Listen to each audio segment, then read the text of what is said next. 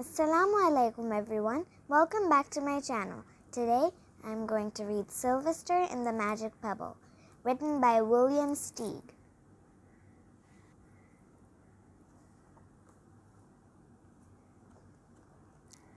Sylvester Duncan lived with his mother and father at Acorn Road in Oatsdale. One of his hobbies was collecting pebbles of unusual shape and color.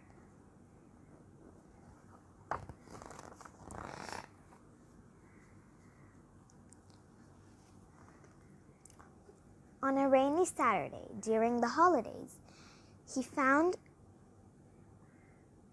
a quite extraordinary one. It was flaming red, shiny, and perfectly round, like a marble. As he was studying this remarkable pebble, he began to shiver, probably from excitement, and the rain felt cold on his back. "I wish it would stop raining," he said. To his great surprise, the rain stopped. It didn't stop gradually as rains usually do. It ceased. The drops vanished on the way down. The clouds disappeared. Everything was dry and the sun was shining as if rain had never existed. In all his young life, Sylvester had never had a wish gratified so quickly. It struck him that magic must be at work, and he guessed that the magic must be in the remarkable-looking red pebble, where indeed it was. To make a test, he put the pebble on the ground and said, "I wish it would rain again." Nothing happened, but when he said the same thing, holding the pebble in his hoof, the sky turned black. There was lightning and a clap of thunder, and the rain came shooting down. "What a lucky day this is. From now on, I can have anything I want. My father and mother can have anything they want. My relatives, my friends, and anybody at all can have everything anybody wants." He wished the sunshine back in the sky, and he wished a wart on his left hind fetlock would disappear, and it did, and he started home, eager to amaze his father and mother with his magic pebble. He could hardly wait to see their faces. Maybe they wouldn't even believe him at first. As he was crossing Strawberry Hill, thinking of one of the many, many things he could wish for, he was startled to see a mean, hungry lion looking right at him from behind some tall grass. He was frightened. If he hadn't been so frightened, he could have made the lion disappear, or he could have wished himself safe at home with his mother and father. He could have wished the lion would turn into a butterfly, or a daisy, or a gnat.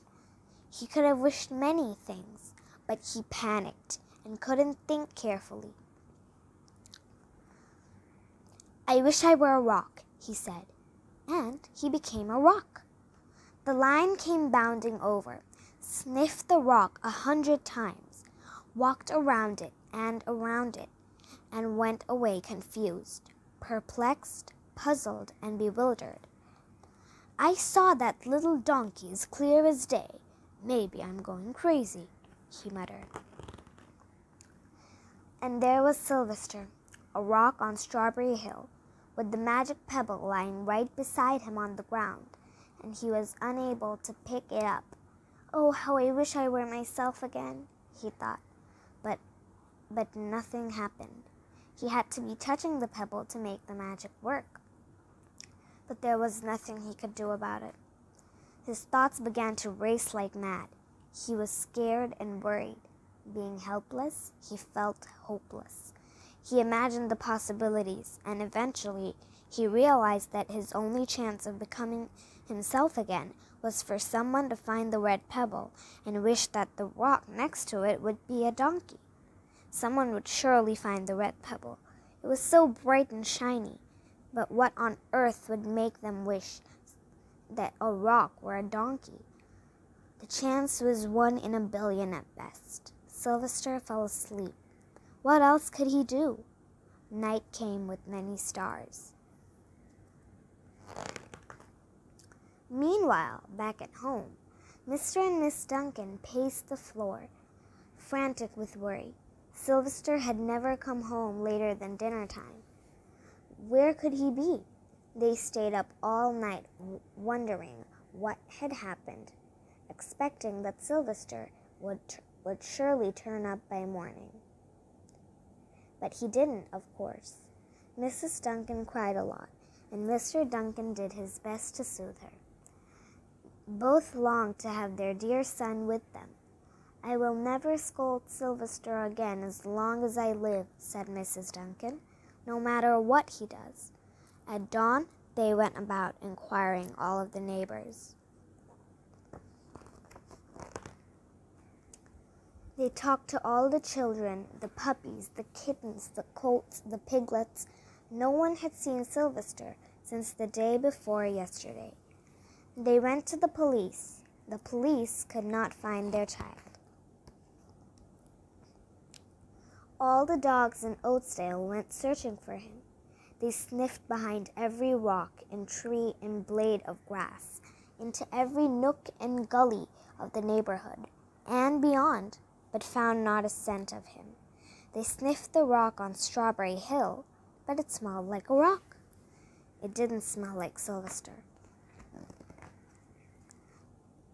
After a month of searching the same places over and over again, and inquiring of the same animals over and over again, Mr. and Mrs. Duncan no longer knew what to do. They concluded that something dreadful must have happened, and they would probably never see their son again, though all this time he was less than a mile away. They tried their best to be happy, to go about their usual ways, but their usual ways included Sylvester, and they were always reminded of him. They were miserable. Life had no meaning for them anymore. Night followed day, and day followed night, over and over again. Sylvester on the hill woke up less and less often. When he was awake, he was only hopeless and unhappy. He felt he would be a rock forever, and tried to get used to it. He went into an endless sleep. The days grew colder.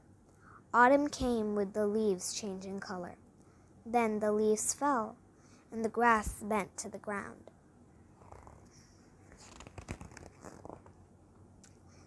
Then it was winter. The winds blew this way and that. It snowed mostly. The animals stayed indoors, living on the food they had stored up. One day, a wolf sat on the rock that was Sylvester and howled because he was hungry.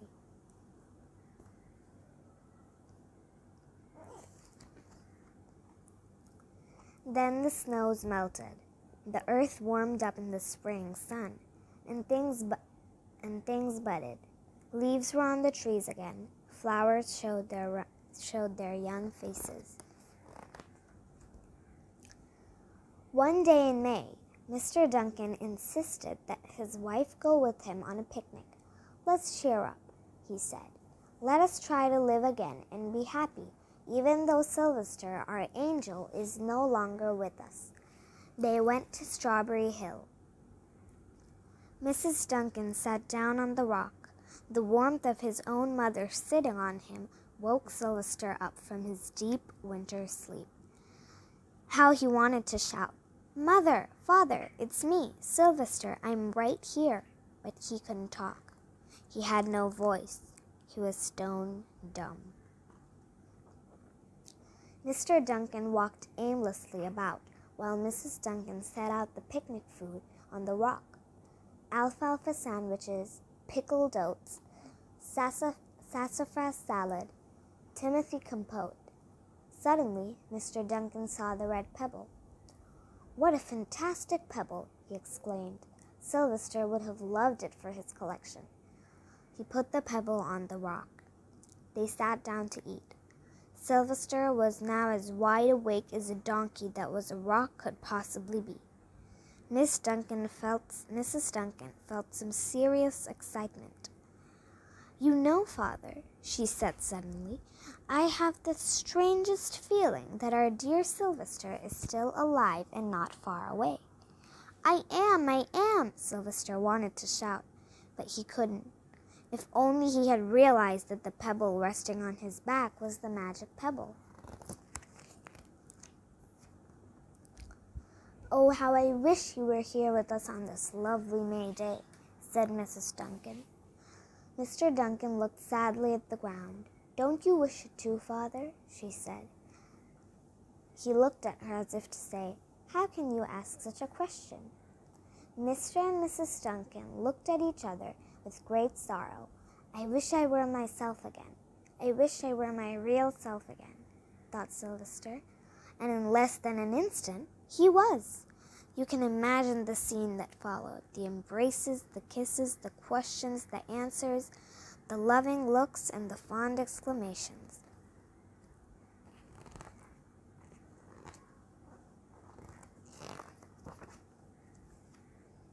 When they had eventually calmed down a bit and had got home, Mr. Duncan put the pebble in an iron safe. Someday they might want to use it, but really, for now, what more could they wish for? They all had all they wanted. The end. How did you like this story? I think it shows that we should never panic, because if we did, like Sylvester, we might turn into something dumber than we are. I really liked this story because it was simple and easy, and the moral of the story was easy to understand. Thank you. See you next time.